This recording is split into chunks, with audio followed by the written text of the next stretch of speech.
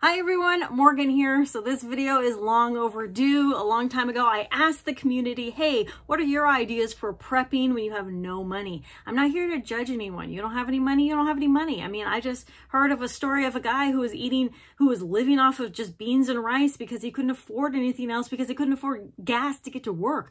Look, everybody's got our issues. Everybody's got our budgets. Everybody's got our things that we're dealing with. Everybody's got our things. So, okay, there's no judgment here. You don't have any money to prep? That is cool. There's lots of ways to prep though, okay? So whether you have a very limited budget or no budget, right? You just don't have any extra money to put towards almost anything, there's always ways to prep. So here we go. Let's jump right into what you guys had to say about prepping on a limited or no budget with no money. So Autumn Greenleaf, boy, she had a lot to say. Skill development, making a plan, some kind of plan, any type of emergency disasters. I'm on board with that. Put stuff together you already have in your house. You don't have to go shopping for things completely new. That's a great one. I've done that. I've done a video on that. Something's also helpful is to test yourself and altering your routes, eating less, bathe less, all these things. It sounds crazy and I'm laughing because like I've done that, you know. Find free stuff on Craigslist, make stuff that's practical to you, see an apple tree in your neighborhood that's dropping fruit, ask the person if you can take the fruit home, find recipes that use scraps, pick up every coin you can. Dude, saving coins, like I used to do that as a kid and I would just find like every coin imaginable. And also I want to add on to that, in some places, not a lot of places, I think every state should have a bottle return in which you get the money back, but not everyone does. It's not just like most places have recycling, but some places, like when I grew up in Oregon, we would collect bottles and then we go and deposit them and we would get like so much money back. I mean, that's like that's like how I paid for the food that I bought myself, like any extra food that I wanted or whatever. I'd get like $5, $10, $20 at a time. All right, so the next one, from the bacon, no one's mentioned physical fitness done at home. I mean, really, like I have a video coming up about this, that to make fitness fun, but you could literally just jog around your house, lift up some gallon waters, do whatever. It doesn't matter. Here's a video of my daughter, like, you know, lifting stuff that we had at home. Rocks are inside those baskets. Whatever, do it. It doesn't matter. Physical fitness can be done at anywhere and anyhow, okay? It's just all about getting movement and getting going, right? You don't need special machines or gyms or anything like that. Okay, Nancy K, shop at your house. Exactly. Make your first aid kit or your EDC or your bug out bag. I know that was just mentioned here a minute ago, but I really want to emphasize that. I thought that was so good. Shop at your house. I guarantee you can make like a bug out bag from just what you have in your house already. Guarantee it. In fact, I'm going to do another video about that here coming up. Of course, I'm a prepper, but I'm going to shop like I'm not a prepper, okay? Okay, I'm going to shop my house, is what I mean. Okay, Wendy says, learning knots, practicing skills at home or while camping, doing run-throughs, practice making a fire at home, make a makeshift stove. Like I made that hobo stove a while ago. You could also make you could do that, and like you don't even have to poke the holes in it or whatever, just make a stove, you know, whatever. Dehydrating foods in the sun, recycling, repurposing materials. Next one's by Shelley Carr. Go to the library and become familiar with everything. You know, rent things from the library. The library is a great resource. And the library, some libraries also have a seed swap where you can actually get seeds from your library. So check that out. Yeah, so another one, Chuck Howard says the exact same thing. Shop your house, go through your basement, your garage, and you know, your drawers and say, hey, what can I use this for? Repurpose. So that's a #1 tip here. Barter with your friends and family and neighbors. I've bartered for a lot of things. I've gone on Craigslist just from complete strangers and I've been like, hey, you want to trade this for this? And yeah, you know, like they do. So that happens quite a lot. It's really nice. Maybe you can't pay your bills that way, but you could at least maybe trade and barter for other things that you might want or need. So last prepper standing says fitness and skills. Again, you know, soak up the knowledge, read blogs, you know, watch YouTube videos like you're doing right now. Go read some blogs, print out your recipes. And then fitness is also, you know, we just talked about that, but anything, fitness and skills really they don't have to cost anything. All you need is like some, you know, shoes, comfortable shoes, I would say, just you know, you don't want to be exercising in high heels is what I'm trying to say. Okay. Yeah, skills, you can practice skills anywhere. Just go to your park and practice fire making, go to your park and look, you know, forage for food. I mean, skills are really where it's going to be at. Next one's going to be from Sunny Prep. Save old clothes for making quilts and rags and pouches or patches and things like that. Yeah, really good one. Quit buying paper napkins and paper towels and that kind of thing. That's something I'm struggling with. I am trying to cut back on the paper towels, and I got a lot of reusable stuff of rags and cotton towels and stuff like that. So I'm trying to cut that out. Sewing is a really good skill, like she said. You don't have to have a sewing machine. I do a lot of stuff by hand. I've seen those little hand sewers. I don't know how good they are, but I don't know. I've seen some of those like 20 bucks or something, so I don't know. So Kim R mentions here little free libraries. They're all over the place, and there are seed libraries. So yeah, look up those resources. I'm actually going to put the links that she mentioned here in the description down below, so you can go check that out. Food banks. So I think this is a really good one. Food banks are, you know, if you don't have any money, like especially if you don't have much money for food, I see nothing wrong with going to a food bank in order to not just, you know, maybe put away one of those cans that you get, but to live. Okay, we have to think, if we don't have any money, then we probably don't have much money for food either. So if you go to the food banks and get food, that's totally fine. You know, I don't see anything wrong with that. Do not ever feel ashamed for that. And again, we're talking about people who don't have very much money and, you know, really are scrimping and doing whatever the best that they can. So I think food banks are a good service. And then trade with goods or services, volunteer at hospitals. You can pick up skills and the occasional handout, that kind of thing. You know, volunteering is a really good way to help out and others help you. You know, churches often, you know, have a lot of stuff. I know that if you're a member of LDS, that they have their own food pantry for members, and you have to be like referred to go to that food pantry, you know, being a member and all that. But yeah, so lots of services and people out there willing to help, right? So mapping out resources that are near you. This is a great one. Go onto Google Maps and like start looking at sources like for water and food and security and you know, just locations and whatever. Walk around your neighborhood and look at your neighborhood and your security and your neighbors, and you know, don't be creepy about it, okay? But you're just scoping out the neighborhood, you're seeing the resources around, that kind of thing. Look at the trash that's on the ground and figure out how to repurpose that.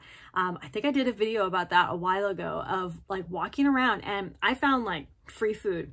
There was like dandelions and acorns on the ground, and I found a bunch of trash, just trash everywhere, okay?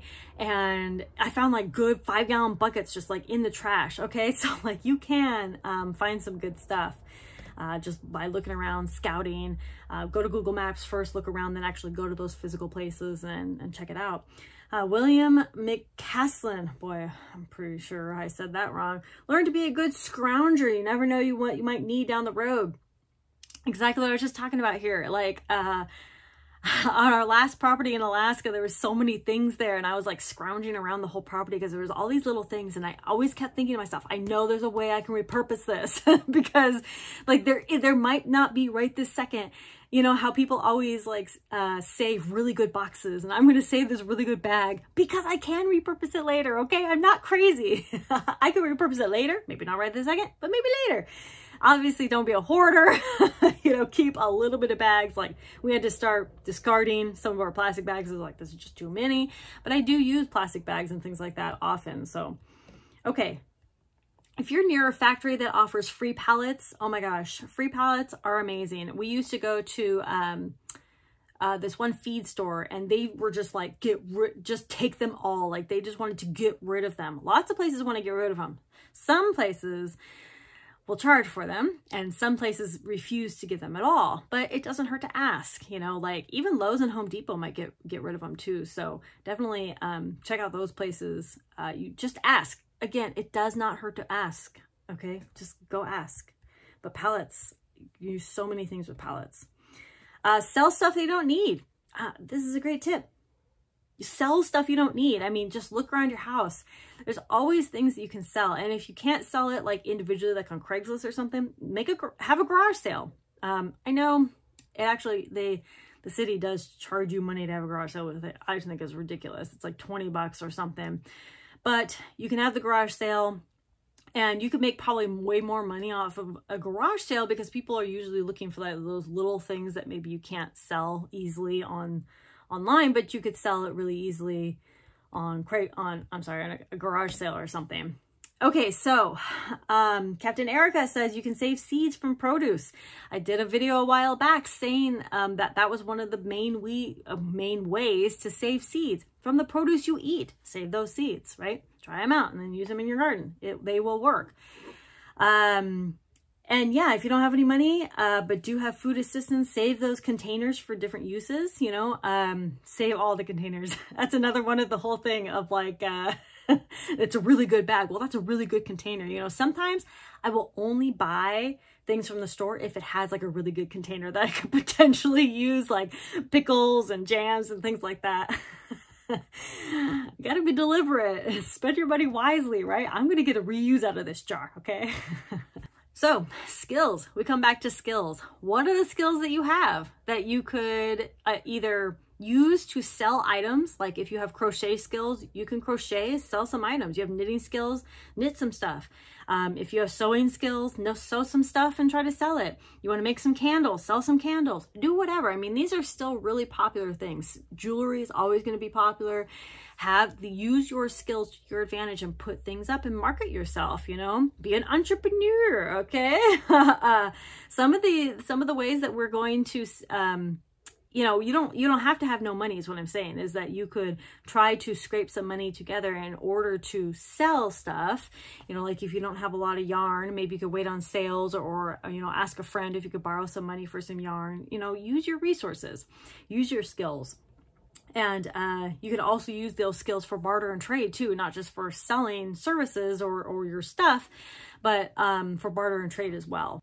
All right, so this is very long, and I'm actually going to tell you guys, creative redundancy is kind of like the master of reusing, recycling, all this. Is a very long thing, but basically he loves to scavenge, he loves to reuse, he loves to recycle.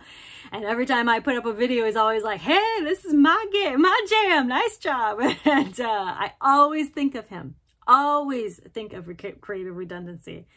Okay, so Jay Moore says to propagate stuff, and I think this is a really good idea. I believe I spoke about that in a previous video, but yeah, propagate stuff. So like if you see something out and about, and it's, you know, on public property, not on private property, but you see something out and about, you know, take a little stem off and put it in some water and start propagating, and then, you know, growing it yourself right there at your house.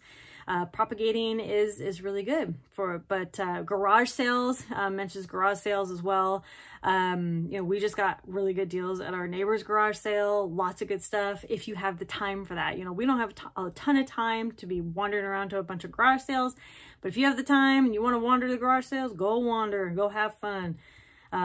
Flea markets could be a really good idea as well. Let's see. Angel says maybe take an extra job. So like a lot of this stuff, I'm pretty sure Angel was the first person to even say this. Take an extra job.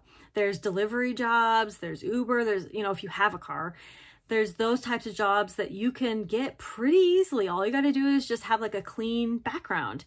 And there's a ton of jobs right now. Labor is at an all-time demand. You can go get a job. Okay, I guarantee you walk into any type of retail or food service, they will hire you on the spot. People need jobs, or people need people. So if you need a job, you don't got any money, then go get a job. And if you're able, you know what I mean? Like I don't know what your circumstances, you know, but there are also a lot of remote jobs. 2020, I gotta say, one of the best things that came out of COVID was way more remote jobs, just way more. So find your skills and go apply to remote jobs. There's tons of remote jobs available out there, even more so than there was before. So I am mentioning this one, dumpster diving. I do not personally do it, but I know a lot of people who do. And I'm not, you know, I have nothing against it. There's a lot of good stuff people throw away. You know, I saw a picture of people who were literally throwing away completely unopened bags of toilet paper, and it was just in the dumpster. Why? Blows my mind. They could have at least given it to somebody. Goodwill, freaking somebody. Drives me insane. So there's a lot of good stuff in dumpsters. People throw away perfectly good things in dumpsters. So if you have the time, you have the gumption, go dumpster diving. Most people shouldn't mind, but if somebody kicks you out, then somebody kicks you out. I'll go to another one. You know what I mean? Was that enough ideas for you? At least one thing that nobody mentioned was practicing your mental wellness as well. Through yoga, breathing, exercises, all these things. Your physical and mental wellness are probably the things that you can practice the most with no money, right? You're practicing every day to control your emotions. You're practicing every day to, I'm going to close my glasses, to be a better person. And you're practicing every day to eat better or exercise or, whatever the case may be. So we're always trying to just be better people, practice skills. Like I said, if you don't have a backyard, go to the library or go to the park and go to the library for those to rent books and things like that. But go to the park and practice skills, practice, making a fire in the fire pits at the park or, go for a walk in the park, whatever. There's always things that we can do. Go foraging, do whatever. And again, YouTube, blogs, the internet. If you can't access the internet at your home, go to the library and access the internet there. And just, get all the knowledge and then get out there and try to take action as much as possible. Thank you all so much for all of your great advice. I love hearing from the community. And if you have any other tips or advice that you didn't see, I know this is a longer video than usual, but if there's anything else that you didn't see, head down below to the comments and say it so that we can all take in this information and prep no matter what budget you're on, whether you have all the money or no money or in between, whatever. Anybody and everybody can do these things. All right.